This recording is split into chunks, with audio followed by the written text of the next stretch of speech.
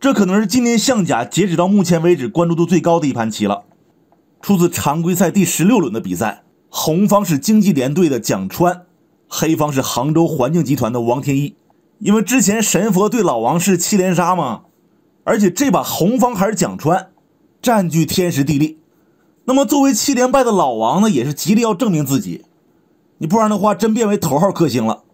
所以这一盘呢极其关键，既是团队的荣誉之战，也是个人的名誉之战。来吧列位，请看棋盘。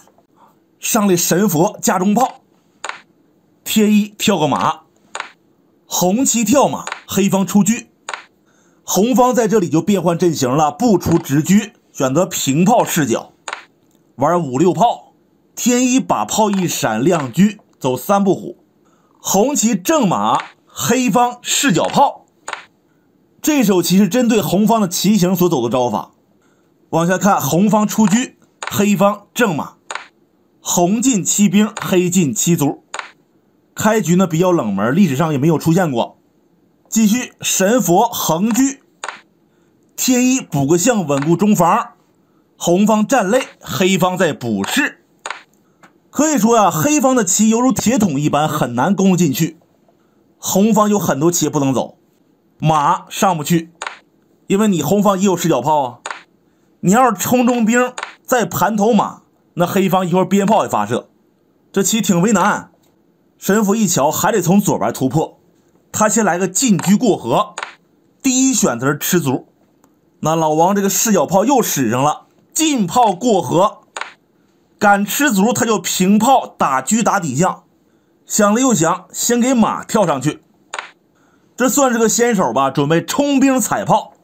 那黑方就转移阵地，平炮打兵，这还要吃象，先手啊。红方飞走，天一再来一手进车齐合，要平过来吃兵。红方要是吃卒捉马保兵的话，那黑方就对捉。比如说这马退回来，那黑方再跳个外马，用右炮给左马生根。黑方的棋也是非常的不错啊。神佛也看出其中的奥秘了，他变招，用车抓炮。要是着急进卒来保，那就把车给挡住了。黑方走过门，先抓炮，红方不换补士，再进卒过河给炮生根。有了小卒之后黑方这个过河车随时能往右平2步跟红方对子儿。蒋川不想轻易换，他先送个兵，黑方吃掉，红方上马踩卒。特级大师嘛，每一步棋都有后招。红方用马踩卒之后多出一招棋，这手棋就是进炮打卒，逃车用象踩，你过来对车他就跑。这是红方的一些隐藏手段，咱们要知道。天一怎么处理呢？先对一下车，这里往左平保兵不对，现在还是有进炮打卒的手段。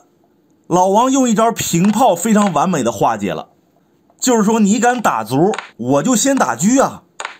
同时卡住象眼了，比如说一逃，那黑方就有时间上马踩炮啥的了，红方就没啥便宜可占了。这招平炮呢非常的精妙。神佛一瞧不能吃卒就别耗了，进兵过河，来点实惠的，你有我也有。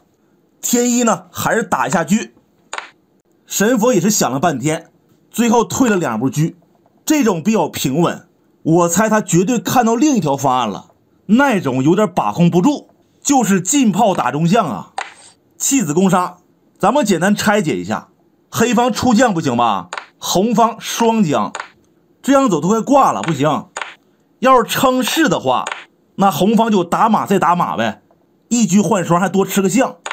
黑方这里只能踩炮，红棋右马终结，现在往左卧槽在平车将是杀棋，黑方也只有放这儿看住卧槽点，往左不行了，着急往右跳也不行，黑方可以垫车啊，你没后招了，除非啥呢？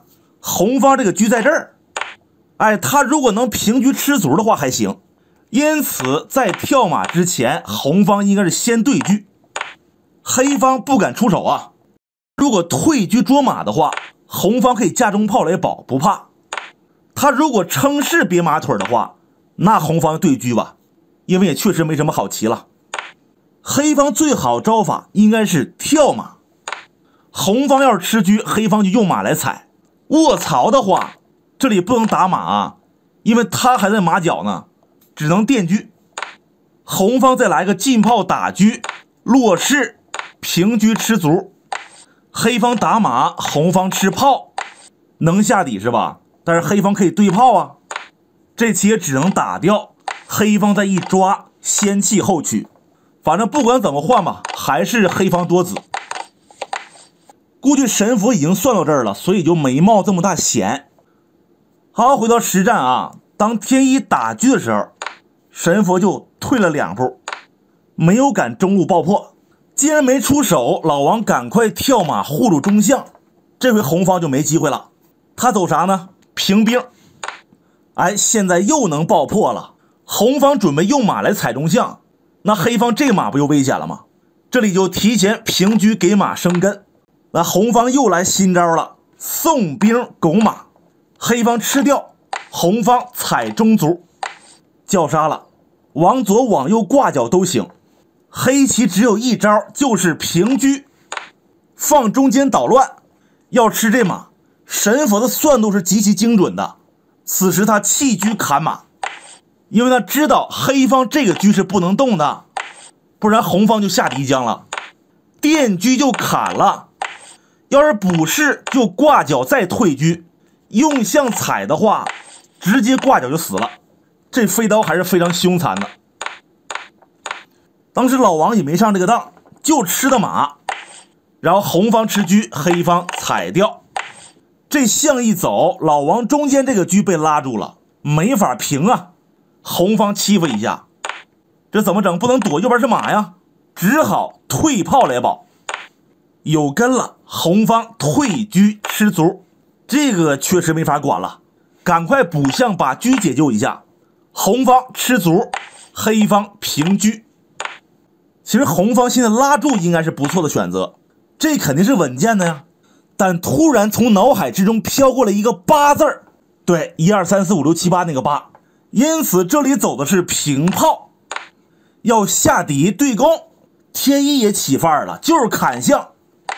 红方打将，飞边象，再多双。其实这就是个陷阱，红方不应该这样走，他应该是给马跳到中间呢。既然如此，咱们继续啊。黑棋踩中炮，红方把车放在中间是顽强的，当时走了个进炮，老王平炮要下底，这手棋太猛了，红方哪敢吃炮啊？先出老帅，这是对的。黑方下底，红方上帅，然后退炮一将，红方称士，车炮双将，不是不敢抽车了。这里垫马还行，要是抽车呢，红方也能回马给车生根呢。实战神佛没走，他是退老帅。黑方上马一将，红方补士别马腿儿，黑方平车叫杀，一招毙命。行棋至此，神佛投子认输，天一终于赢一盘了，8连杀的计划失败了。现在是这么回事，黑方砍底士一步，上不来，中士呢也没法吃车，红方只能上帅了。但是黑方有大刀剜心呐，车炮双将不能吃啊，跳马就死了，马后炮，这里只能退帅。黑方平车用马将往中间走，砍底士将上帅，跳马绝杀，车马炮的组合太强了。好了，差不多了，大家帮忙点个赞吧，下期再见。